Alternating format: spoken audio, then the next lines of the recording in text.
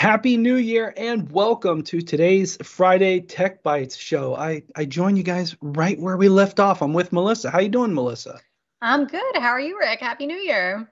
Happy New Year as well. And we have a great topic here today. Hopefully, all of you are joining us. But let us know where you're from. So I'm based in Ohio. Melissa's based in Jersey. We've got a producer in Romania and Europe. We've got a producer in Atlanta and Georgia in the US. We're going to light up the map. And so we're going to get it built here, but drop in the comments where you're joining us from. We're TriCasting on 3 social networks here, so we're watching all 3 and let us know where you're from. So we're going to talk about an interesting topic here today, Melissa. Immutability. What's that mean to you? Let's start out with the definition. This is like cheating. Okay. Immutability in my world means two simple things: that my data can't be changed and it can't be deleted. Okay, fair. I did build a definition, so let's Let's see how close I did. let's take a look at the slides here. So I do have that defined as data. Let's context it that way, as data that is not capable or susceptible to change. And that's important because the data that we have, especially backup data, that is so important for this one thing that keeps happening in the industry, Melissa. What could that be? That's a really good question. Ransomware. Oh, Ransomware. yes, Ransomware. that Yeah. thing. That's right. uh, that's something that we are as an industry are looking at, trying to always give the market more options to be resilient against some of these threats. And the topic today is double play and triple play immutability. Now, I stole that from what sport, Melissa? What sport did I steal I that only know from? because you told me this beforehand. It's baseball. It's true. Believe it or not, we do prep for these, friends.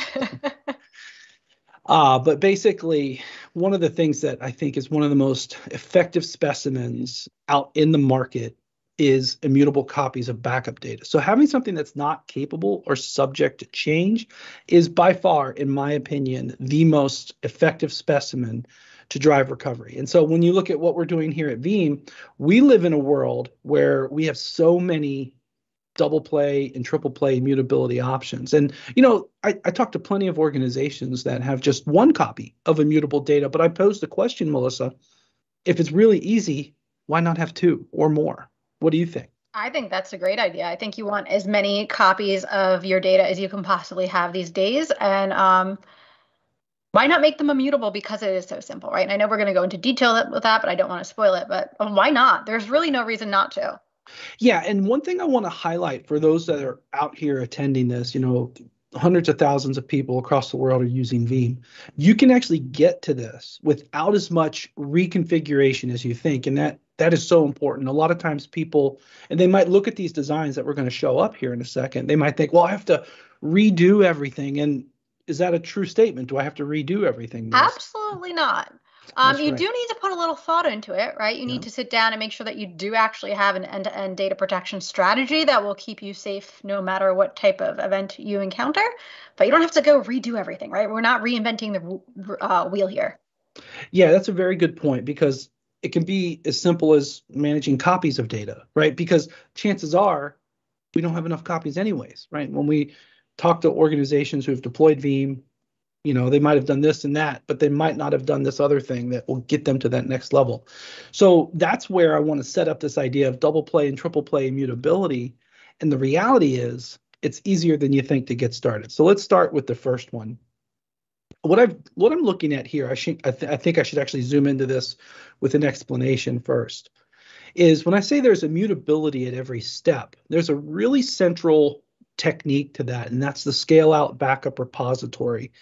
I have my own definition of that, Melissa, Oh, but come on. why don't you give Melissa's me a definition? definitions. But no, I think it's All important. right, What would you so define it as? you're not going to like this. I might Okay. get in trouble here. It's like VMware for backup repositories almost, right? We're taking your physical backup repositories and putting them into a logical construct that's really easy to manage and access. And more importantly, we're going to, through the power of policy, right? We're going to move your data to whatever tier it should be in at the appropriate time based on what your requirements are. Oh, that's a good one. So that analogy of VMware, we're going for abstraction. right? You're Right. abstracting. That's a very good analogy. I like to say it's a software-defined, cloud-ready secondary storage system. And it was actually built, I think it was V7, it may have came out, where it's one of those things where it was built to allow customers to address the phenomena of the backup storage is full. I need to spill over to Right. another one, And that right? happens, right? It Yeah, happens. right. Like, Or oh, it filled up. What do we yeah, do? yeah, or you're Add done with that another, add brand. another piece, right? We don't Yeah, care. Add another piece. You're good to go. something's off lease, it's got to go, those That's a types. really good use case too. Yeah. So the thought here is that this software-defined secondary storage system can be used to extend to the cloud. But when you think about sprinkling immutability dust through it, these are the areas where you can enjoy some of the Veeam controlled immutability in the mix here. So the performance tier is presumably that on-prem copy. The capacity and archive tiers would be those offsite copies, and that could be the public AWS S3 or S3 compatible systems. Yeah, we're not picky. Really, we're No, we're definitely not. not Absolutely. picky. Absolutely. So I did get an update from the producer that the map is ready, and we've got a great crowd. Let's take a look here before I define this a little bit more. So over in the U.S., we've got Michigan, we've got Grand Rapids. I used to live up there, so thank you for that. Over in Europe, we have Austria, we have Portugal, we have France. Welcome, everyone. I would not do anything else on a Friday night. Down in South America, we've got Brazil, we've got Ecuador. Welcome. And then south but other side, the transatlantic combination, we have over in Africa, we have Nigeria, and then far over there, we have India. So let us know where you're from. We're going to light the map. Oh, we got another addition. Czech Republic is Oh, watching too. oh, Czech Republic. Oh, welcome, welcome, welcome. Ah, it's a lot of green. Yeah, Becoming. Michael drops in a quick question about immutability on, and then that's related to the other question about these two different purpose-built backup appliances. Short answer is stay tuned. I can't share roadmaps here, but there will be an answer at some point in time. I'll just leave it at that, Michael and Edris. Edris, you've been on before. Thank you. Welcome back. Okay, so back to the diagram. Immutability at every step.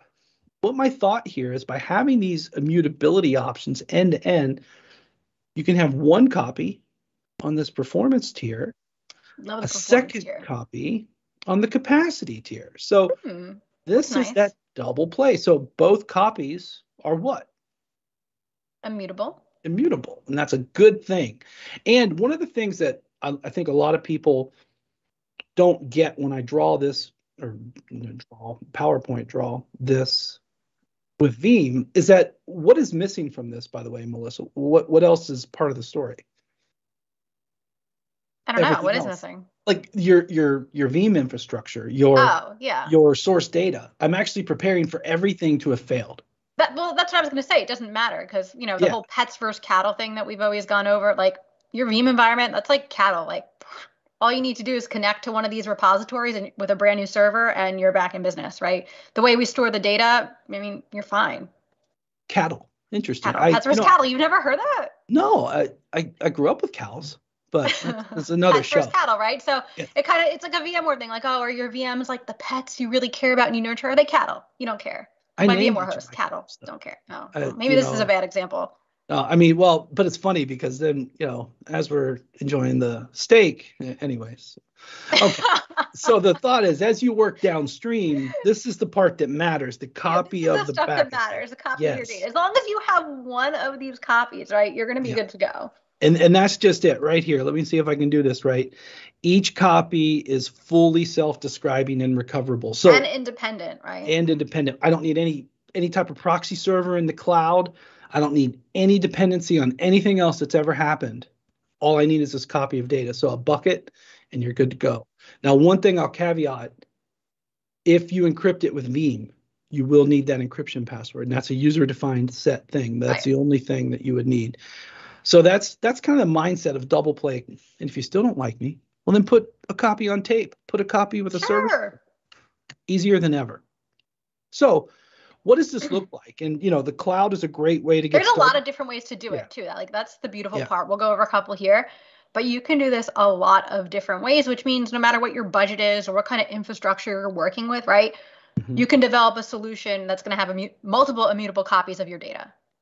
And Very some simple. people aren't ready for the cloud. There's this There's one young nothing wrong with that, there's by this the one way. young lady on my team who Whew. wait, no, different conversation. But anyways, some people aren't ready for the cloud, so it's actually very easy to get this double play copy of immutable data on premises as well. So take the hardened repository and then a backup copy job to a second system with the hardened repository. And here's the trick: when these backups are written on Linux with immutable attributes, the trick is just use a different distribution of Linux and always use different passwords and things like that. In fact, I'm working on, just did the first segment today, the hardened repository workshop video. So even if you don't have the cloud as an option with no additional Veeam cost, you can have multiple copies as well. So you Any can hardware you want, whatever you got. indeed. Whatever's So on sale this week, right? We don't um, care. yeah, I want to care, but Veeam No, you doesn't. don't. Yeah. No, you So don't. I'll say that the highest performing environments we see, especially not just for backup but also recovery, the highest performing environments are those industry standard servers with a lot of density. I mean, I'm far removed from the speeds and feeds world, but I'm blown away with some of the stuff that I see from some of the partners and the smart users out there. And these hardened Linux repositories just makes it so easy. I mean, what do you see when you talk to customers as well, Melissa, and Yeah, partners? I see the same thing, right? Because I can buy the biggest, baddest, fastest, cheapest server, right? And turn it into a hardened repository, a mutable copy of my data right there. Love it. And the other thing is, again, with the scale out backup repository, if you change any of the underlying components, You don't care. especially with the seal and the move and the maintenance mode and the evacuation properties, you can change brands, hardwares, very, very easy. Okay, so not everybody's ready for the cloud, but we also have the service provider angle, right? That's a very easy way to get started, especially if you're single site. Um, Cloud Connect. If you had to introduce Cloud Connect to someone, Melissa, how would you introduce? I actually, funny story, I actually used Cloud Connect as part of my VCDX design back in the day for exactly this use case, right? We did not have the capacity to recover on site. So we needed to get our backups offsite to recover with a service provider. So it's a really quick and easy way to not only get your data to a service provider, but also be able to use their resources too as well, right? Okay, something happens. I want to restore their infrastructure because I just don't have it. Well, that's a very good point. And one thing I'll add about the Cloud Connect angle, this is just me showing off here, all right? But because I've been at Veeam so long, I can throw down these little anecdotes. But this particular technology, insider protection, which is part of Cloud Connect, which Cloud Connect is offered by service providers all over the world. Insider protection is a second copy of your data that you don't have access to. Well, neither do the service providers for that matter, because we recommend you encrypt it as it goes in there. But to recover this, ransomware, fire, flood, and blood, accidental deletion, malicious administrator, you name it. To recover this would be what I call a four eyes recovery. You need two humans to do it because the service provider has to engage to expose this copy of data. So it meets my ultra resilient criteria. And this is a very easy way to get started. You need one TCP port over the internet, and you can send backups to a service provider. And what's really interesting is that if you think about some of the, again, fire, flood, and blood ransomware type situations, you might not trust where you came from. And service providers can Right. really help you spin up some IaaS. And I'll Or you take, might not be able to use where you came from, right? yeah, Because yeah, the law enforcement was involved and said, hey, you're not touching your infrastructure until we finish our investigation. Good luck recovering. indeed. I just see a question come in from Anand about immutability in Azure. So I'm going to take that one right now and give you a thumbs up. But basically, on that one, Anand, there will be a time when this happens, but it's not something I can share right now. I will tell you I believe it's still in preview with Microsoft. I haven't looked. I've been off for a couple weeks, but as of recently, it was still in preview. So Veeam would need that to be GA, and then we'd align it to the right vehicle. There will be a time. I just don't have it to share with you at this time. All right, so now we're going to do something fun. Melissa, put me on the Yes. hot seat. All What are we going to do? right. Which of these should Rick demo? The hardened repository or object lock with the capacity tier? Now, we mentioned these both and we showed them in our diagram. I'm going to forecast that everybody is going to pick the hardened repository because it is a really super easy, quick way to get started with immutability and doesn't have many requirements other than a Linux server.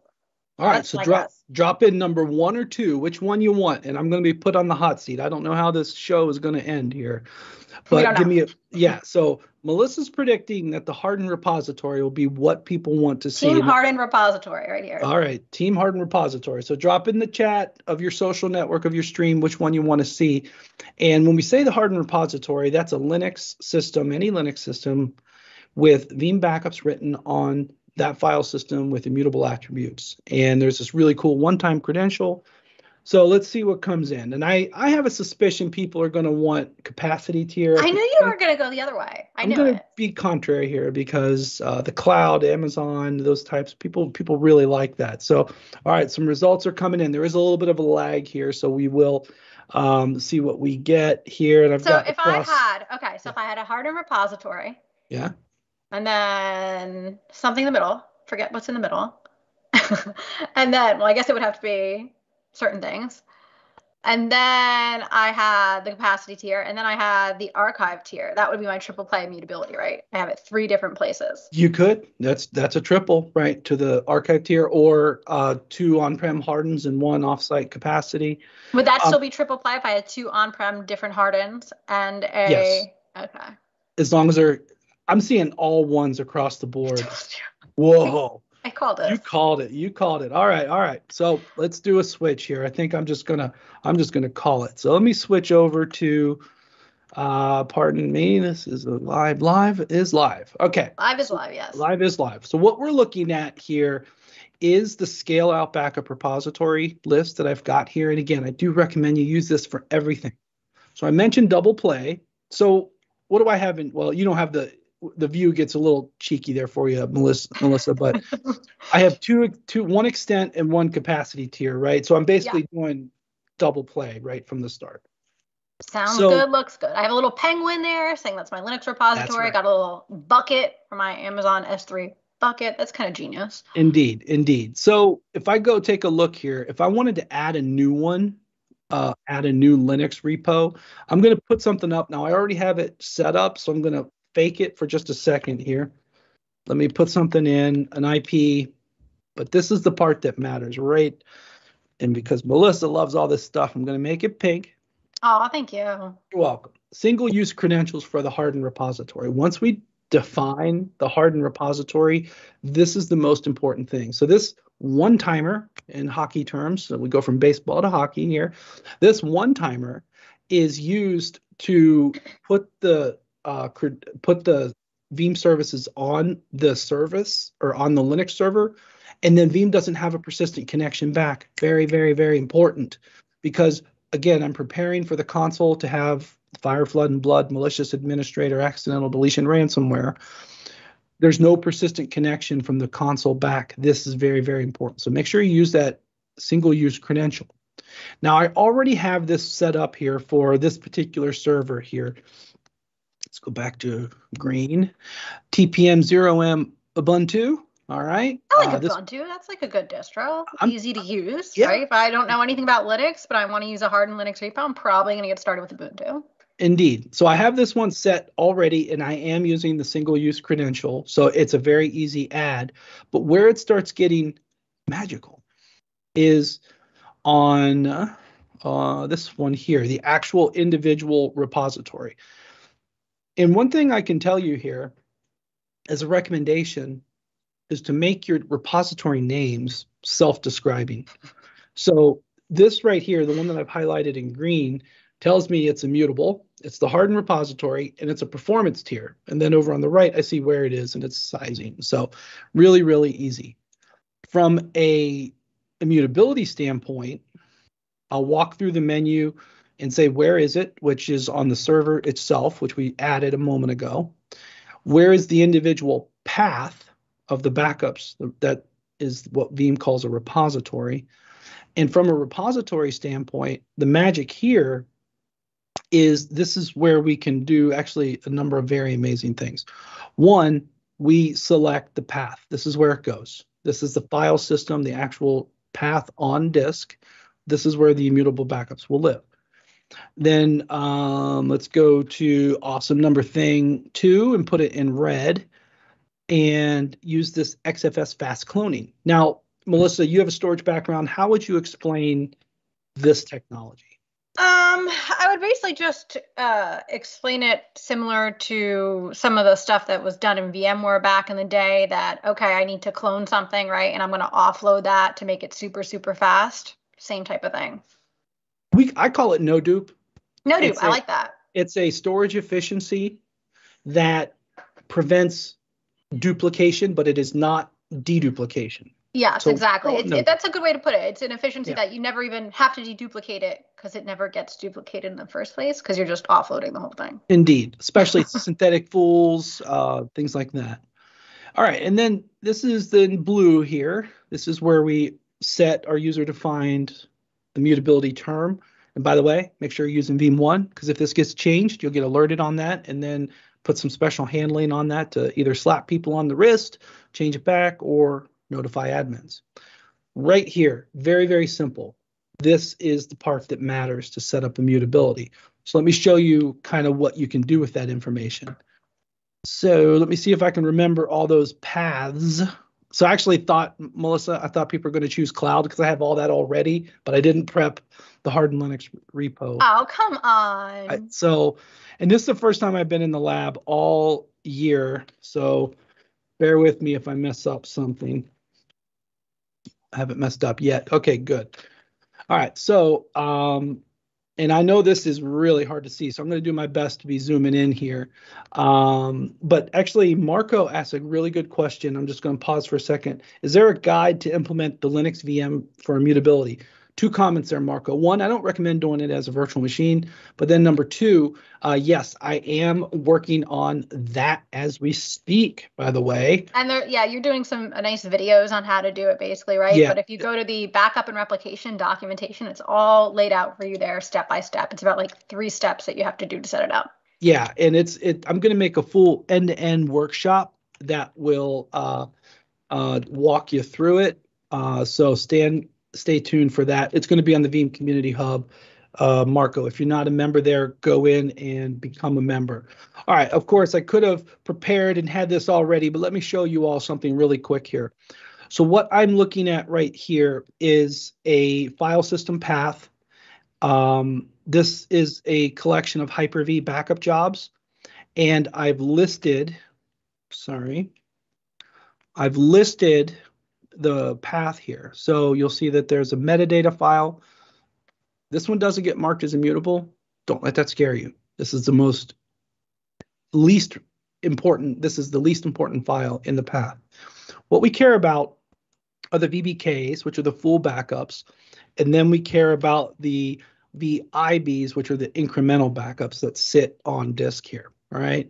These are the files, and I'll show you that real quick here in another session here. Do you know I just put together that IB stands for incremental backup, like right now? Hey now.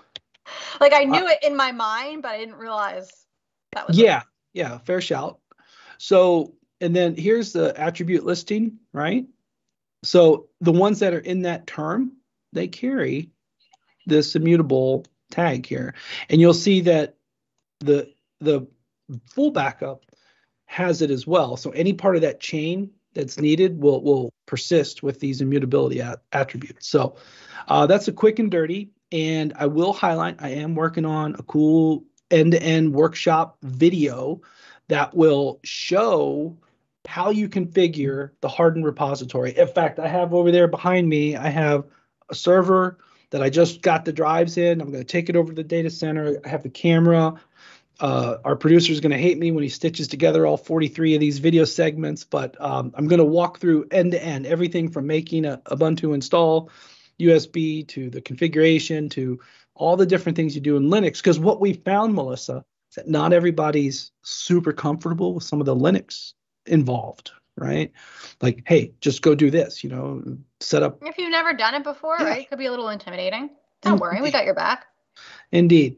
So, Chad, I'm going to get you with the cloud one next time. So he was my lone vote for number 2. So awesome, awesome. So I think I got a message that the second hit of the map is ready. All right. And let's take that's a lot more here. green. Oh, wow. There we go. So I lost my screen. Went to the wrong one. But anyways, we have Ohio. We have Colorado. Oh, Ohio again.